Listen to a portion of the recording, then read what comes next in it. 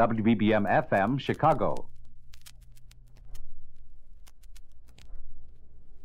Wrigley's Spearmint Chewing Gum, the refreshing, delicious treat that gives you chewing enjoyment, presents for your listening enjoyment John Lund as Johnny Dollar. Philip Martin, Johnny.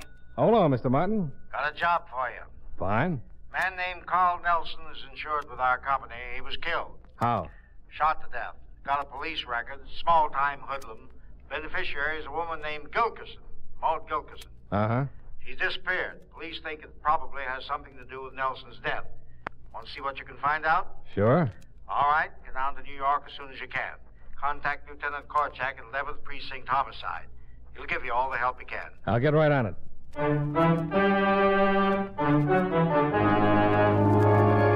the makers of Wrigley's Spearmint Chewing Gum bring you John Lund in another adventure of the man with the action-packed expense account, America's fabulous freelance insurance investigator. Yours truly, Johnny Dollar.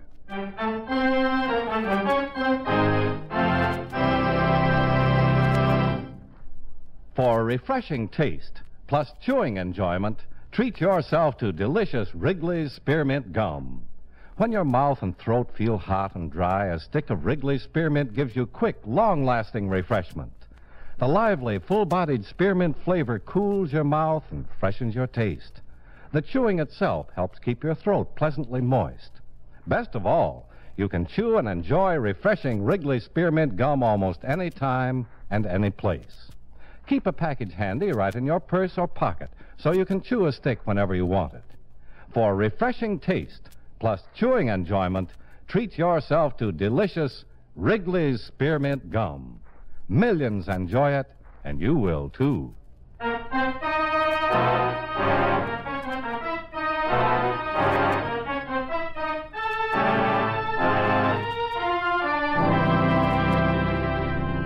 Expense account submitted by Special Investigator Johnny Dollar to Home Office, Columbia All Risk Insurance Company, Hartford, Connecticut. The following is an accounting of expenditures during my investigation of the Nelson matter. Expense account item 1, $15.36, train fare and incidentals between Hartford and New York City. I arrived at 2:30 in the afternoon, and after registering at the hotel, went directly to the 11th Precinct Police Station, where I introduced myself to Lieutenant Korchak of Homicide. How much does your company insure the Frog for? The Frog? Nelson. He was called the Frog. He looked like one. Oh? He was insured for $10,000. And Maud Gilkison gets the money. You think she had something to do with the killing? Well, I think she knows something about it. Any theories about why he was killed? Nothing definite. Frog was a hood, long record, did time twice, been in every racket from the numbers to stick-ups. You don't generally get anything definite on a killing like this. Some of the boys wanted him dead. Who or why is hard to tell. He's been associated with Ellis Hartje for the past year or so. That's pretty big company. Yeah, Hartje's about as big as they come. He probably got unhappy with the Frog and had him eliminated. Have you questioned Hartje? Sure, but just a matter of routine. If Hartje had something to do with it, it's going to be tough to prove. Well, I guess the first thing to do is find the beneficiary, Maud Gilkison. Well, that's not going to be easy. We've done a lot of looking. Well, I got a friend in town that just might be of some help. Do I know him?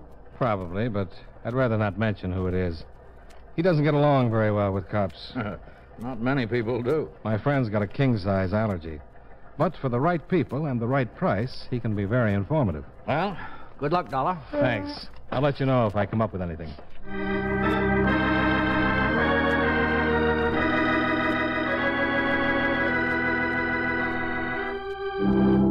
Expense account item 2, $2.35 cab fare from the precinct to Skid Row and Het's Hilarity, a saloon that always looked as though it wanted to collapse when the sun hit it too hard.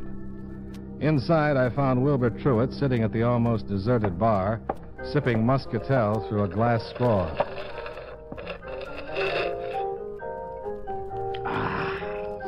Hello, Wilbur. Bucko, you are indeed a sight for sore eyes. And, Bucko, my eyes are sore. Pull up a Hepplewhite and rest yourself. Can I buy you a drink? Oh, noble prince, a king among kings. You've come in the nick. Can you buy me a drink? If it were not so early in the day and my spine not yet limber, I would bend and kiss your feet. I'll just take a rain check. Innkeeper, a flagon of your best amber tonic. Bucko, I've missed you. Do you realize what with economic conditions such as they are, that your absence has been the bane of my existence? Goodwill is a thing of the past. Wilbur. I once looked upon mankind with a warm smile and a kind heart. But I find it difficult to keep from becoming a complete cynic. People are pinching pennies completely out of shape. Soon the exchequer will be filled with a gigantic mass of unrecognizable copper. Why, a year ago I was averaging as much as 50 cents a day. A whole bottle. Maybe it's your pitch. My pitch? Sir, my pitch is a thing of beauty. An excursus of cogent puissance. A compassionate discourse on human suffering. Okay, My okay. pitch would tear the heart out of Mephistopheles himself. Wilbur, Yes, Bucko. where can I find Maud Gilkerson? You know why my eyes are sore, Bucko? No. Why are your eyes sore, Wilbur? I had to brave the morning sun. Things had become so desperate, I pawned my dark glasses. Oh, I'm sorry. If things don't improve, I may have to part with my glass straw. The only sure method of deriving substance when in the throes of the shakes. Maud Gilkerson is worth a bottle. Granted. In fact, I'd venture to guess that the lady is worth 2 bottles? You're probably right. I'll have to call her. I'm staying at the Yorkshire. She may not want to see you. Tell her I've got 10,000 for her. I beg your pardon. Tell her the Frog left a $10,000 insurance policy and she's the beneficiary. Good Lord, perhaps I was wrong. There are still a few good deeds left in the world. Sure. I just gave you 2 quarts worth.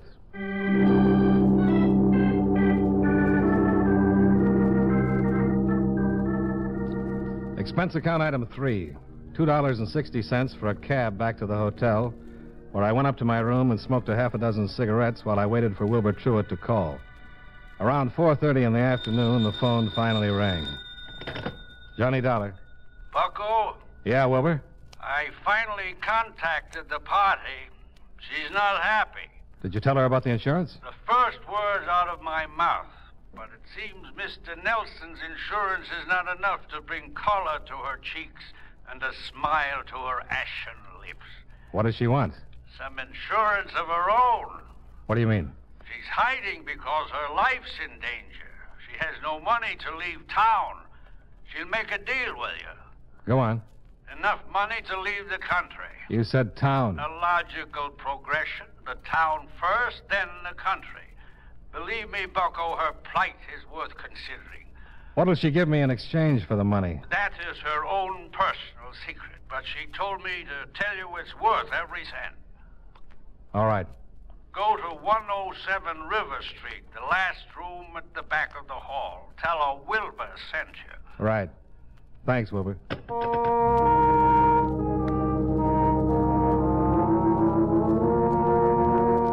I put on my hat and coat, crossed the room, and opened the door to go out into the hall. But I didn't make it.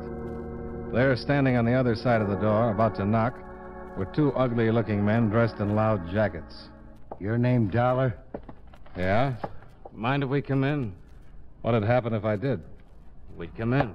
That's what I thought. Then why'd you ask? I make little bets with myself. I want to talk with you for a few minutes, Dollar. Okay. What are you doing in New York? It's a nice town. Want some advice? Not especially. Make a little bet with yourself you're going to get it anyway. I'm a lap in front of you. Then here it is.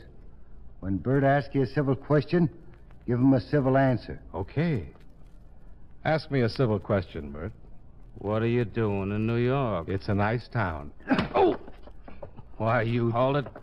You just belch you again. With a broken arm? You're pretty tough, huh? All in how you look at it. If breaking his arm is being tough, then that's the best name for it. Okay. We don't want any trouble. That's a funny line. I won't ask you no more questions. That'll save some time. I'm just going to tell you. Lay off the Nelson killing. Understand? Yeah. You said lay off the Nelson killing. Good boy. Because if you keep nosing around, somebody will just have to come down and investigate the dollar killing. Understand? Yeah.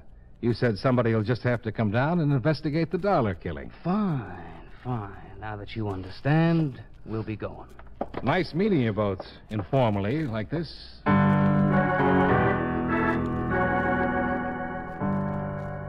Expense account item 4, $3.25 for another cab that took me down to 107 River Street. The address was an old two-story frame house that faced the water. I went in and walked down the dark hall to the back room.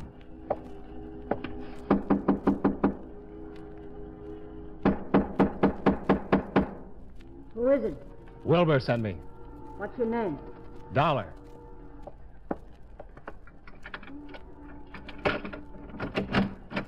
Come in.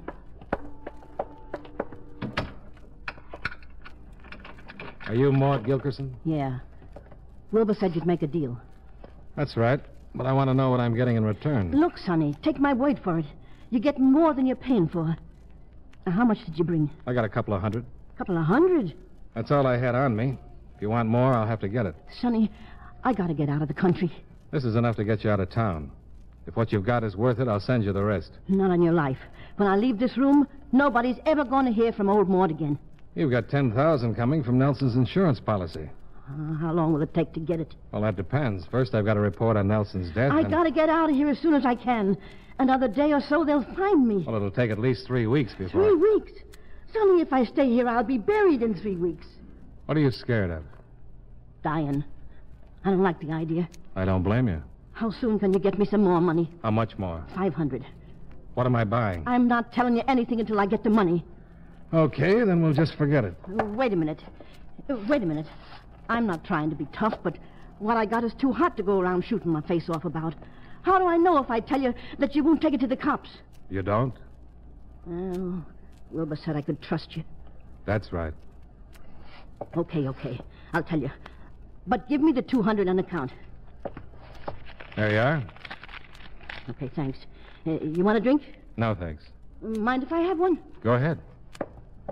I don't usually take this stuff, but I need it.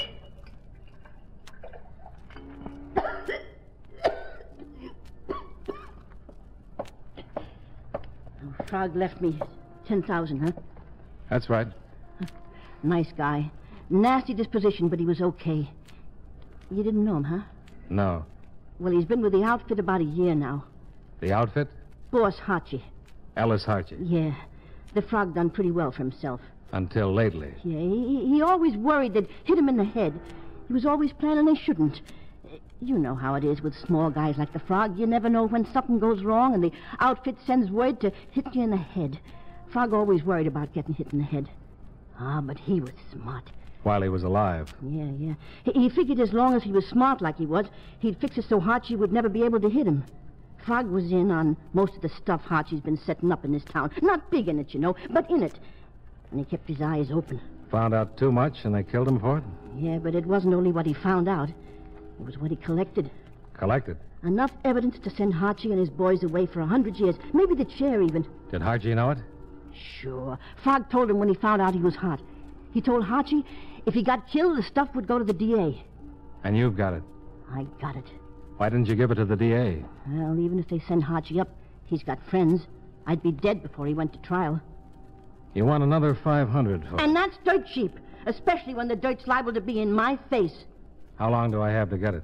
Oh, just as soon as you can. Like I said, I ain't got much longer. You found me, and you ain't got connections like Harchie.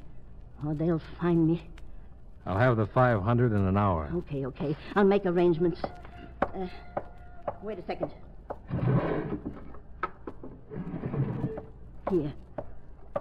What is it? Well, what does it look like? It's a key. You've been okay with me, so I'll trust you. It's a key to a locker in Grand Central, number 415. That's where the package is.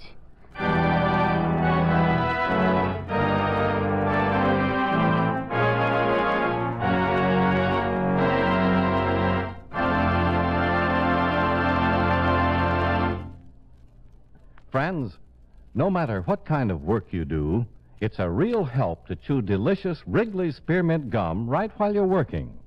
When you're warm or tired, for instance, the lively, full-bodied spearmint flavor is really refreshing. It helps keep your mouth and throat feeling cool and moist. Chewing on that smooth, good-tasting piece of Wrigley's Spearmint makes the time pass more pleasantly, too.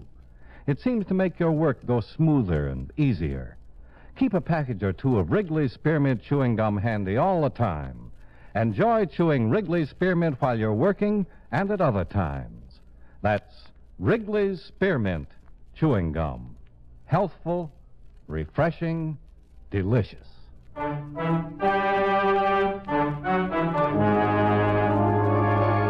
And now, with our star, John Lund, we bring you the second act of Yours Truly, Johnny Dollar.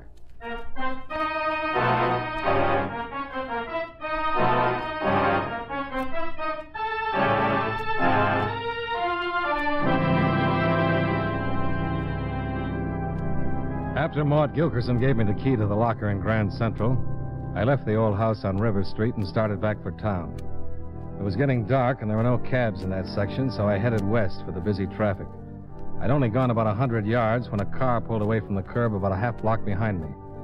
A big black car with the lights off. I thought about the key in my pocket and the evidence in the locker that would send the biggest hoodlum in the country away for life. I had to get rid of the key before they caught up with me. I turned a corner, and there, a few feet in front of me, was a blind man. A beggar sitting with his legs folded and on his lap a tin cup with a stack of pencils. Bless you. Thanks. I'm going to need it. Hold it, Dollar. Well, good evening. Get in the car. Get in. In the back seat.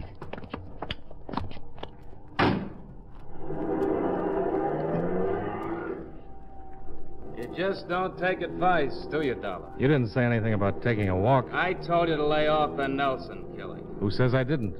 You dug up Maud Gilkerson. Who? Oh! I told you. When Bert asks you a civil question... Give him a civil answer. Okay. So I dug up Maud Gilkerson. So what? What'd she give you? A lot of double talk. She gave me nothing. I think you're lying. But we let a couple of the boys off to talk to her. They'll find out. What happens in the meantime? We drive around while the goon searches you. Then we go see someone who wants to have a little talk with you. Okay, goon. Search him. Get down on the floor. Is that your name? Goon? Get down there. I should have guessed. What? Oh, nothing. Nothing.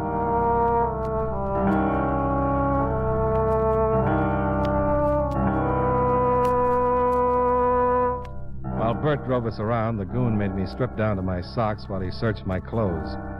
When he didn't find what he was looking for, he swatted me across the back of the neck, told me to get dressed. Then Bert drove us across town to a big apartment house that overlooked the river. Bert parked in the basement garage, and I was led into an elevator that took us to the penthouse. Ellis Hargy, the czar of the underworld, looked up from his evening paper. This is Dollar, boss. Did he find Maud? Yeah. Ernie and Frank are with her. Uh-huh. Well, sit down, Mr. Dollar. All right. Bert told me he and the goon paid you a little visit this afternoon, huh? If you can call that a little visit. The goon get rough? Don't tell me he can do something else. You're kind of fresh, huh? I'm ripe enough to know I don't like getting pushed around. Sometimes you gotta take a pushing around to understand things. I don't take a pushing around from you or anyone else, Hargy. You think you got a choice? Not at the moment, no. If I want you to take a beating, you take one. I'll make up for it. You ain't making up for anything. Now, you gotta understand, I'm running things, see? You ain't gonna say nothing about what happens or what don't happen. So you just try and relax and take what comes, huh? You cooperate. It's gonna be nice. He didn't have anything on him. Nothing, huh? I went over him good. He didn't have nothing. She tell you where it is, Dollar? What? You know what I'm talking about. Whatever it is the frog left for Maud Gilkerson. I found Maud Gilkerson to tell her Nelson left her $10,000. She didn't say nothing about me. Not a thing. She didn't say anything but thanks and get out. He was in with her for about 10 minutes. So it took her 10 minutes to say thanks and get out, huh? Look, what do you think she said to me? That's what I want you to tell me, Dollar. How can I tell you something when there's nothing to tell? I located Maud Gilkerson to tell her that Okay. You said that. I don't know what you're so worried about me for. Or an old dame like Maud. What can we do to a big man like you? Make me mad. Nello. Yeah. Uh-huh. All right, take care of it. Yeah. Now, that was Ernie. Maud, tell him anything? Yeah. She told him that she gave Dollar a key. Is that right, Dollar? She gave you a key? She told him she gave him a key to a locker in Grand Central Station. Is that right, Dollar?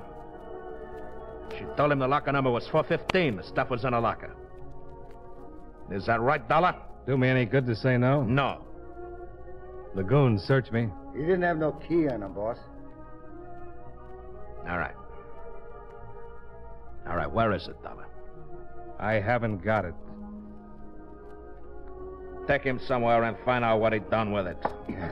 Let's go, Dollar. You're making a mistake, Archie. Nice meeting you, Mr. Dollar.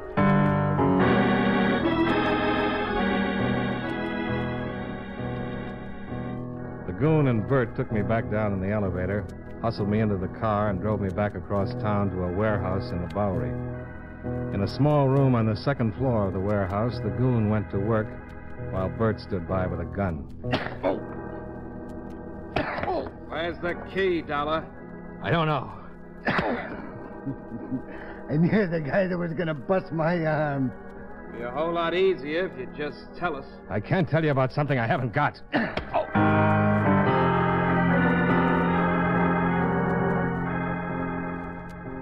The goon worked on me until I passed out. Then he threw some water in my face and started working on me again. Oh, he knew his job. It hurt, but it didn't kill me. When I was coming to for the third time, the phone rang. And Bert left the room to answer it. I knew this was the only chance I was going to get.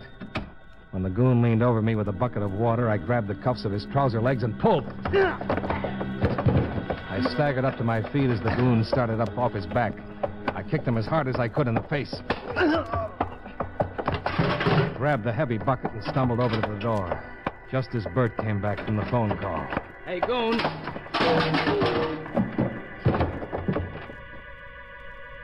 Ask me a civil question, Bert.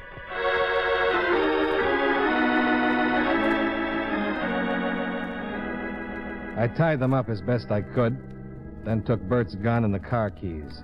I found my way out of the warehouse, climbed in the big black sedan, and drove across town to the block that ran into River Street. All the way, I kept my fingers crossed that the blind man with the tin cup and pencils would still be there.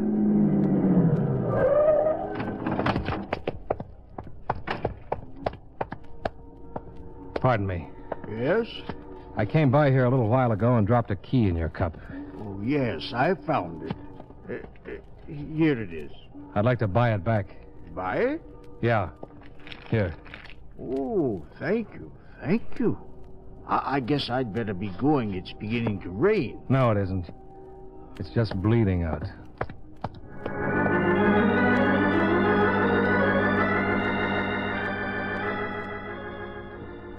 I wheeled the big car back across town to the 11th precinct and caught Lieutenant Korchak just going off duty.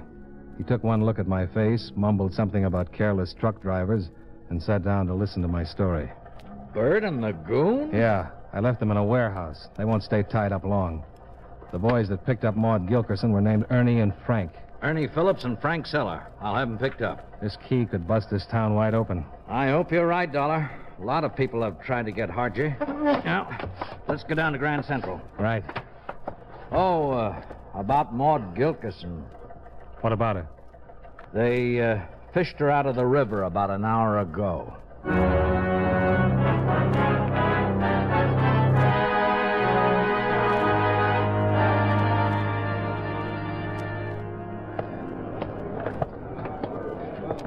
Yeah, okay. Give me the key. Here.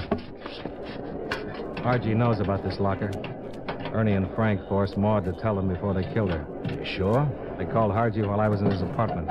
He told me. Let's see what we've got. Huh. Package. Korchak, look out! Huh?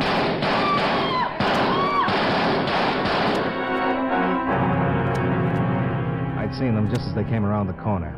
The goon was grinning through the teeth I'd kicked out, and Bert had a big lump on the side of his head where I'd nailed him with a bucket.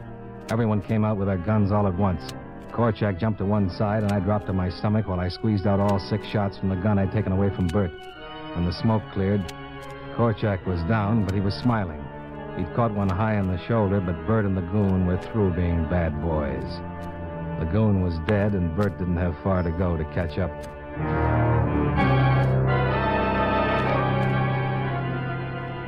The wagon cleaned it up, and Korchak and I got ourselves patched up at emergency. They wanted to keep us in for observation, but Korchak had waited too long to get Hargy, and nothing was going to stop him from making the arrest. I didn't want to miss it either. Korchak collected a squad, and we paid a visit to the penthouse.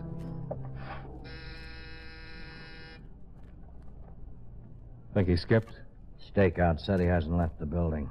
Come on, Hargy, open up. This is Korchak, and I got a present for you. Hey, get back. Come on in, Korchak. I got a little something for you, too. You know, I'm kind of glad he wanted it this way. I'll shoot the lock, and then we go in. All right, hit the door.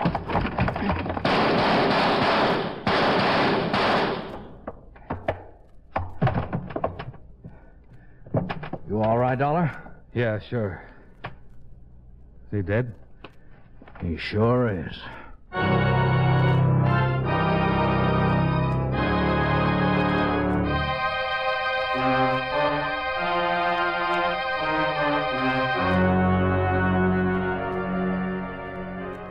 Expense account items 5 and 6. The $200 I gave to Maud, which they never recovered, and $1.50 for the 2 bottles I gave to Wilbur, who recovered 3 days later. The contribution to the blind man is on me. Expense account items 7 and 8. $75.95, hotel bill, train fare, and incidentals back to Hartford. Expense account total, $301.01, and multiple bruises. Yours truly, Johnny Dollar.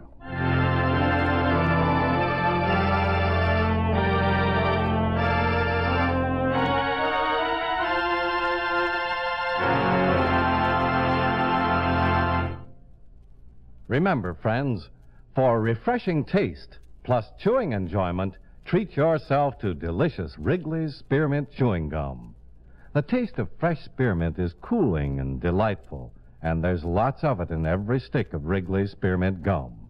It freshens your mouth, helps keep your throat moist, and sweetens your breath besides. You'll enjoy the good chewing, too, because Wrigley's Spearmint is so smooth and pleasant to chew on. There's nothing else quite like it. Next time you're at the store, stop at your friendly merchant's display of chewing gum and get a few packages of good-tasting Wrigley's Spearmint Gum. Always keep some handy for refreshing taste plus chewing enjoyment. That's Wrigley's Spearmint Chewing Gum. Healthful, refreshing, delicious.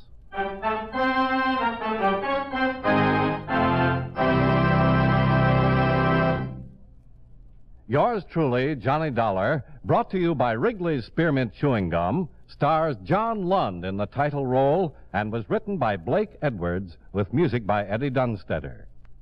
Featured in tonight's cast were Victor Rodman, Joseph Kearns, Herb Butterfield, Jim Nusser, James McCallion, Martha Wentworth, and Bill Conrad. Yours truly, Johnny Dollar, is produced and directed by Jaime Del Valle.